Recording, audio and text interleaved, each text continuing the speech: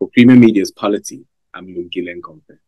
Joining me is author and political scientist, Professor Stephen Friedman, here to discuss his most recent book, Good Jew, Bad Jew. Your book offers critique of mainstream understandings of Jewishness. Can you talk to the title of your book, and what are the characteristics of a good Jew and a bad Jew? Well, let me first say that when you talk about mainstream understandings, what are today mainstream understandings of being Jewish are not what used to be a mainstream understanding of being Jewish. Traditionally, obviously, being Jewish is being a member of an ethnic group and for many, many years ascribing to a particular set of religious ideas and beliefs. And what mainstream Jewishness has become today is supporting a state in the Middle East, which is, of course, never what being Jewish was all about. And that has created a situation because, obviously, like all states and all political projects, Zionism, which is the ideology which created the Israeli state, is controversial and it has its detractors, of which I'm obviously one. And many of those detractors are Jewish. So the detractors become the bad Jews because they are the Jews who do not buy into this mainstream understanding. And the good Jews are the ones who loyally and faithfully parrot whatever the Israeli state wants them to parrot. Obviously, my own view is that the good Jews are really the bad Jews and the bad Jews are really the good Jews. But people who ascribe to my view on this issue didn't create this distinction between good and bad Jews in the first place. So in essence, as I say, a good Jew, in inverted commas, is a loyal supporter of the state of Israel and all its actions, and a bad Jew is somebody who criticizes those or distances themselves from those. Anti-Semitism is a serious issue in the world, but you think the term anti-Semitism is sometimes reinterpreted in order to stifle criticism and excuse wrongful behavior? Look, anti-Semitism, it's not a particularly good word, as I point out in the book, because Jews are Semitic, but then Arabs also Semitic. But in any event, we stuck with this term. Anti-Semitic means racism directed at Jews. And traditionally, that is what it has meant. It meant that people have a negative view of Jews for whatever reason. What it has now become, because, as I say, the good Jews are the Jews who support the Israeli state, it's now become criticism of the Israeli state. So it becomes an automatic knee-jerk reaction. If you criticize the Israeli state, if you say it should be replaced by a state which is open to everybody, which Jews and non-Jews can share alike, then you are regarded as anti-Semitic, which clearly is not true because you're not criticizing Jews. But if you have this misbelief, in a sense, that the state is the Jewish people, then obviously anybody who criticizes the state is anti-Semitic. Now, as I mentioned earlier, many of the people who criticize the state are Jewish. And so you have the rather strange situation where, in many cases, the majority of people who are being accused of anti-Semitic behavior and attitudes are themselves Jewish. So, in other words, people who are themselves Jewish. I mentioned in the book the case. I mean, there are many cases like that, but it just illustrates it so well of an 82-year-old British woman, a Jewish woman, who is a very enthusiastic follower of the Jewish religion. She attends synagogues very regularly. She obeys the Jewish dietary laws, which many supporters of the Israeli state do not obey.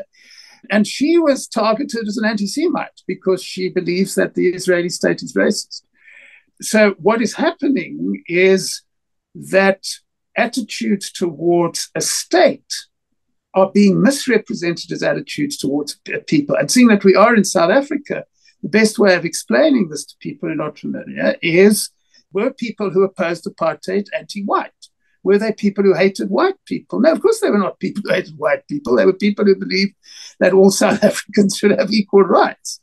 But labeling people who oppose the Israeli state as anti-Semitic is the same as saying that any person who fought against apartheid is anti-white and hates white people. Can you highlight some of the challenges associated with being critical of Israel as a Jewish person? Oh, well, at the very least, you are ostracized. You are not permitted to be part of the mainstream. I mean, obviously, it varies around the world. There are some, because the Jewish community in the United States, for example, is huge, it's big enough to have avenues of expression for Jewish people who are critical of the state of Israel. Whereas in South Africa, that's virtually non-existent. You have a small Jewish community, which is in lockstep behind the Israeli state. So really, if you are Jewish in South Africa and you want to express your opposition to behaviors and practices of the Israeli state, then you are ostracized, you are marginalized, etc. Now, what we've seen of late is that this has got worse in the sense that it's not only a case of saying, well, you're not welcome at Jewish gatherings and you're not welcome in Jewish institutions. There are active attempts now to, for example, deprive Jewish academics of jobs because they are opponents of the Israeli state.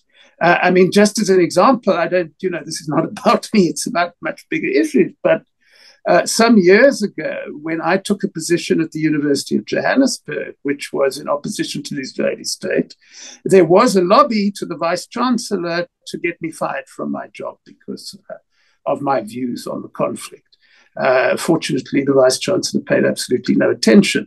But whereas the vice chancellor of UJ paid no attention, there are British universities which have thrown out Jewish academics who are critical of the state of Israel.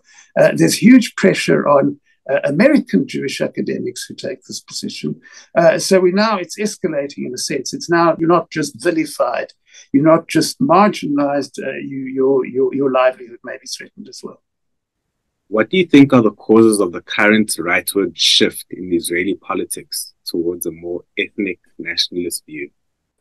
Well, the point is that it's always been, that's another of the misconceptions. I do mention this in passing in the book, although that's not the main topic of the book. But the Israeli state has always been an ethnic nationalist project, by definition almost. It might have taken them until 2019 to pass a law saying that, look, this is a state for Jewish people only, and if you happen not to be Jewish, you don't really belong here. But that's what they've always thought. And previously, tactically, they felt it was necessary to be more moderate than they are now. But clearly, they don't feel that any longer. And certainly, as long as the present situation prevails and they can do just about anything they want, and in fact, judging by the last 3 weeks, anything they want, and will still enjoy the uncritical support of the United States of America and much of Western Europe, they will see no need to moderate their position. If you go back to the founding of the state, the first prime minister of the Israeli state was a man called David Ben-Gurion, who is now regarded as a sort of moderate, liberal person, etc. He wrote a letter to his son, which I mention in the book, which in effect said, we're accepting the situation at the moment, but in time we'll make sure that we conquer all those lands which we've compromised on at the moment. So the intention was always to create a state for one ethnic group on a territory in which there are multiple ethnic groups. And as we in South Africa know from our apartheid experience, is that when you do that, you can only do that by suppressing the other group. And it becomes inevitable over time, which is what's happened, that people will say, well, you're not doing enough. The reason these people are still around is because you haven't been strong enough. Remember that some of the right-wing candidates in the last Israeli election, their slogan was, who is the Lord of the land? So what they were saying is we need to teach these people a lesson, and we need to teach them a lesson about who is boss. Now, that sounds like a new and radical position. But in fact, in the 1920s, a man called Jabotinsky, who was a right-wing Zionist, wrote about what he called the Iron Wall. And what Jabotinsky said there is, look, the Palestinians, he called them Arabs, but the Palestinians are never going to accept a state by another people on their land. So the only way to have that state, said Jabotinsky, was to show them that resistance is pointless, because show them that who's in charge, show them who has the muscle, who has the strength. And although he was a right-wing Zionist, his position was adopted by other Zionists who were supposed to be liberal and even call themselves left-wing. So really the whole state has been based on this principle of the iron wall, which is don't negotiate, don't compromise, show them who's boss, and then they will get the message and let us do what we want to do. And all that's happening at the moment, quite frankly, is that's becoming more explicit than it was before. In your opinion, why has the Israeli cause engendered such sizable support from the United States and other Western countries? And could there be a link with white supremacist views of the world?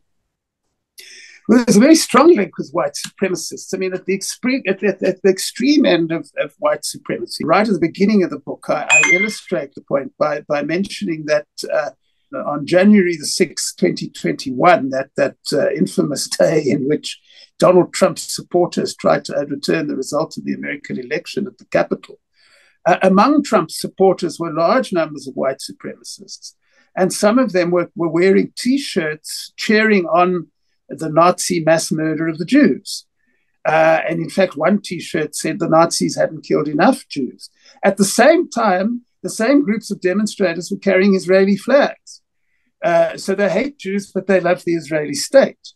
But even in the more moderate Western, as you point out, Biden and the Secretary of State are not right-wing white supremacists.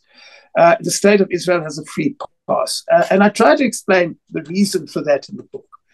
The first reason is guilt about centuries of European anti-Semitism, which is real. There have been centuries of European anti-Semitism, culminating, of course, in the Nazi genocide of 6 million Jews and millions of other people. And because the West feels guilty about that, they feel it necessary to support the Israeli state, because they feel that by doing that, they will indicate that they're sorry for what they did to the Jewish people. Now, that is a very colonial thing to do, because, of course, what they're doing is they're forcing millions of Palestinians to suffer for what white Europeans have been doing to Jews centuries. The Palestinians must pay the price for the Nazis and for all the other anti-Semites. But there's also something else going on there, which is that many Jews have, there've been Jews in Europe for centuries, many centuries. And although those Jews lived in Europe, they were not quite accepted in Europe. And one of the effects of the Nazi genocide was to so horrify the Western world that Jews now became acceptable as Westerners. And this dovetailed very well with what was happening, what the Israeli state was all about. Because as I mentioned earlier, the Israeli state is a product of an ideology called Zionism. And Zionism is the belief that Jews should have a state for Jews only. If you go back to the origins of Zionism in the book, you see that it was actually started by Jewish people who didn't like Jews. A man called Theodor Herzl, who's very famous for this, A.D. Gordon, the very famous psychoanalyst Sigmund Freud, who wasn't active in the Zionist movement, but was a very strong supporter. And none of these people liked Jews very much. They agreed with the anti-Jewish racists at the time that Jews really just were not as civilized as white Western European people. But the difference between them and the anti-Jewish bigots, the anti-Semites, was that the Zionists said all this would be fixed if the Jews had a state. If the Jews had a state, the Zionists insisted, they would become like all the other white Western Europeans and would become acceptable in the club. And in effect, that's what the state's all about. And that's what's happened.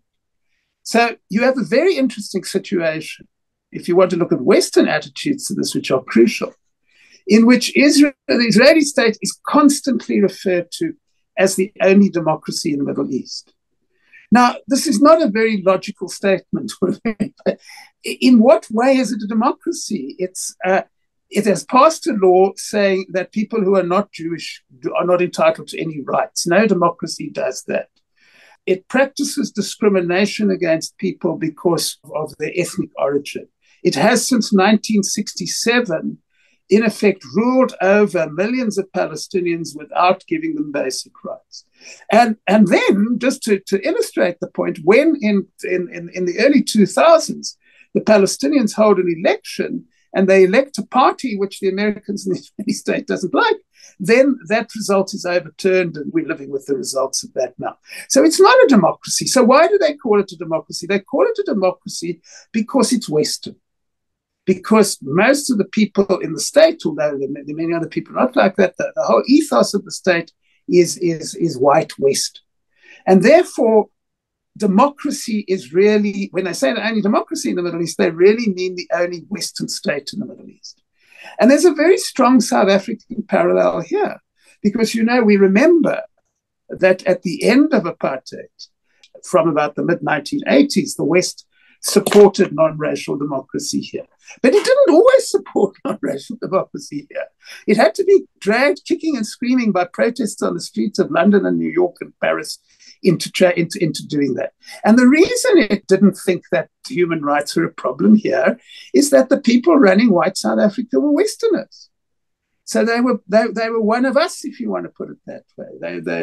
They were our people. And that's really what's happening with the Israeli state today. So as long as they are, they have a Western way of life, they support, the value system of the West, etc., then they will have uncritical support. And that uncritical support will be on the basis of, well, this is the only democracy in the Middle East, where actually what they're saying is it's the only white Western holdout in the Middle East. How important is the United States of America towards ensuring the long-term survival of Israel? Absolutely crucial, absolutely crucial. One of the chapters in my book looks at this question. And essentially what the chapter shows, if you talk to supporters of the Israeli state, long-time Zionists, etc., they tell you, well, this state means that Jews are now safe because, nobody can tell Jews what to do. They're not dependent on anybody else. But in fact, if you look through history, Jewish states, and there have been Jewish states before in ancient history, have always been dependent on a larger power to survive. That was how it worked in the ancient world, because you had the Egyptians and the Babylonians, etc., and the Assyrians, who had tremendously powerful, and they had empires, etc. And if you were in their good books, you could carry on with your state. And if you weren't, they sent men with swords to sort you out. And it's no different today. I mean, the only reason the state of Israel survives is because of American support. And that support comes in, it's material support, as we know, in the form of finance. It's military support, it's guns and weapons. And of course, crucially, it's political support, as we're seeing in a situation today where world opinion is overwhelmingly in favor of an end to the violence in Gaza, and the Americans are blocking that with their veto.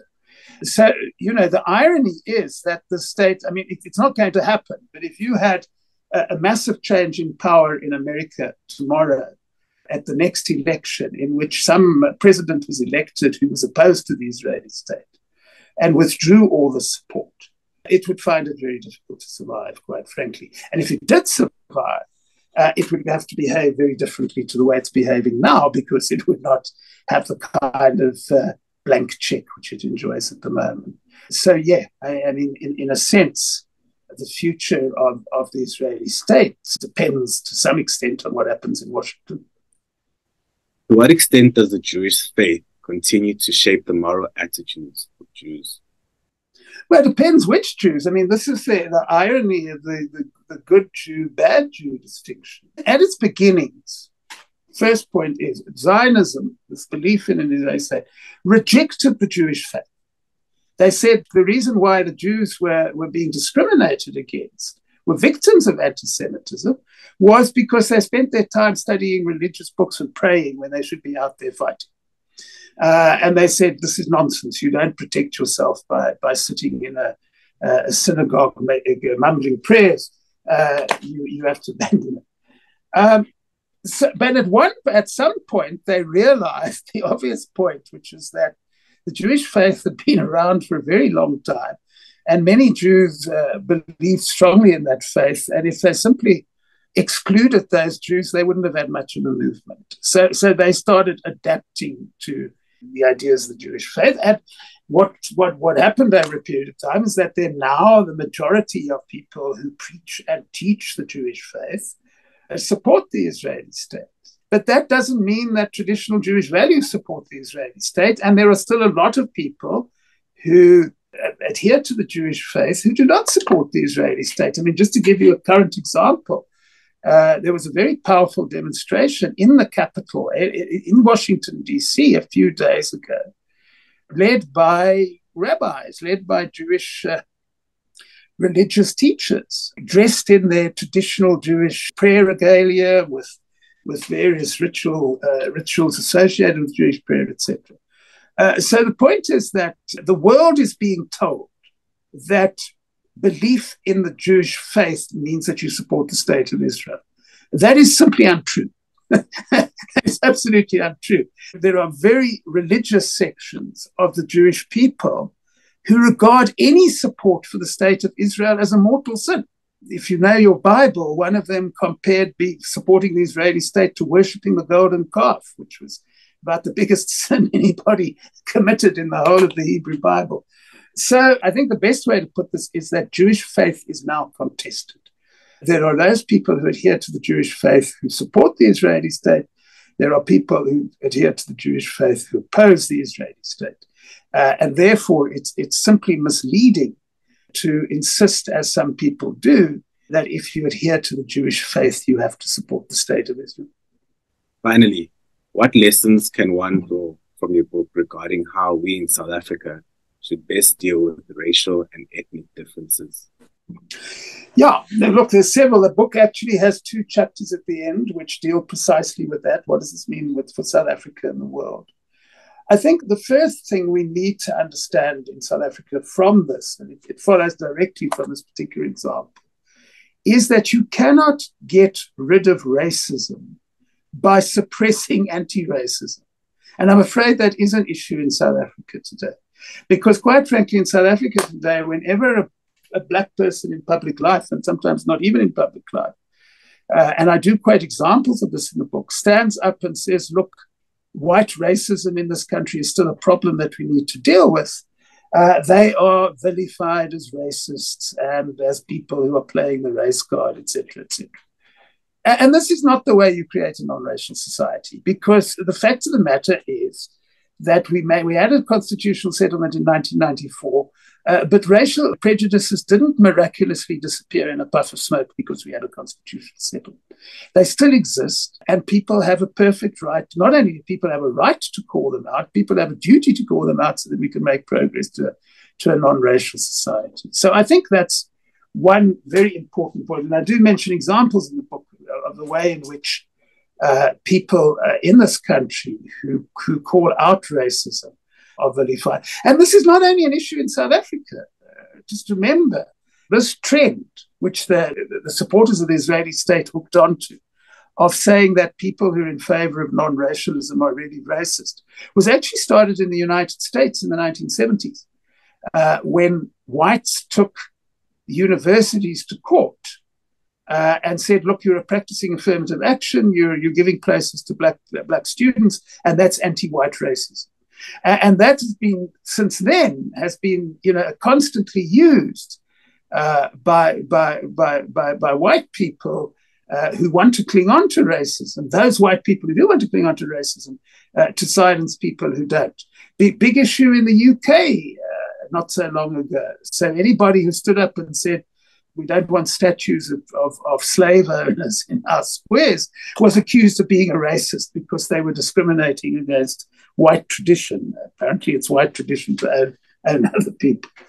The second lesson, which I think people need to understand here, and that's quite a complicated debate, but I go into it in one section, is that we need to avoid what I call essentialism. And essentialism is this idea, which is very familiar to South Africans, that, all black people are the same, or all white people are the same, or all black people think the same, all white people think the same. And you might think that died with apartheid, but it hasn't died with apartheid. I mean, it rears its head here all the time. You have people talking about you are offending white sentiment. Well, which white sentiment? The different white sentiment. That's not consistent with black culture. Which black culture? There are dozens of black cultures, different cultures which black people adhere to. So this essentialism is a big part of the problem, because you see, then the essentialism in the Jewish example. Well, the real Jews are the Jews who support the state of Israel. The other ones are fake Jews. They're not fake Jews. They're Jews with a different opinion. Similarly, white people who don't go with the white consensus are people with a different opinion. Black people have a variety of cultural practices and understandings, and there's no one is better than any of the others. The final point I want to make, which is highly controversial in South Africa today, is what is the origin of all this that I'm writing about? It's this fanatical belief in a state, that somehow if you have a state, things will be wonderful, and if you don't have a state, things will be terrible. And what is the South African application? Well, we have a great many South Africans, and it's a very popular tradition at the moment, who seem to think that somehow the South African state, which in its current form is only 29 years old, is some kind of sacrosanct thing which nobody can violate. And how do they express that? Well, they express that by becoming very excited about people who come from another state. So they get very excited if you happen to be born in Zimbabwe, or being born in Lesotho or Mozambique. And, what is the foundation for this? Yes, our present state may only be 29 years old. The irony of this is that very often the South Africans who say, well, if you weren't born in the South African state, then you don't belong here, are forgetting that most of the boundaries that they are so excited about protecting were actually created by white colonists. The fact that a Zimbabwean person on one side of the border and you have a South African person on the other side of the border, what separated them? Some colonial bureaucrat who decided that the one place was called Rhodesia and the other place was called South Africa. And it seems to me to be unfortunate and quite irrational that so many people have invested all this energy in trying to work out who belongs in this country and who doesn't, and who is fit to be part of the state. It doesn't work in the Middle East, and it's not going to work well here. That was author and political scientist, Professor Stephen Friedman, discussing his latest book, Good Jew, Bad Jew.